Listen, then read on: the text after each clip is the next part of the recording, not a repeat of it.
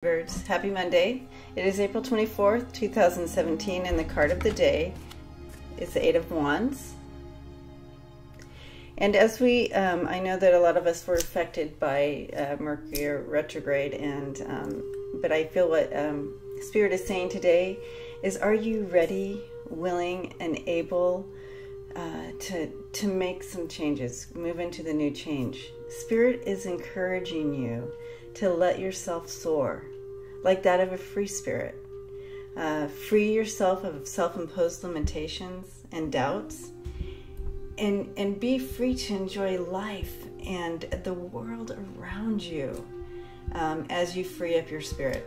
You'll find that things will progress more quickly and smoothly for you, as we see in the Eight of Wands. I bless you and leave you with that, and I'll see you on freebirdspirit.com.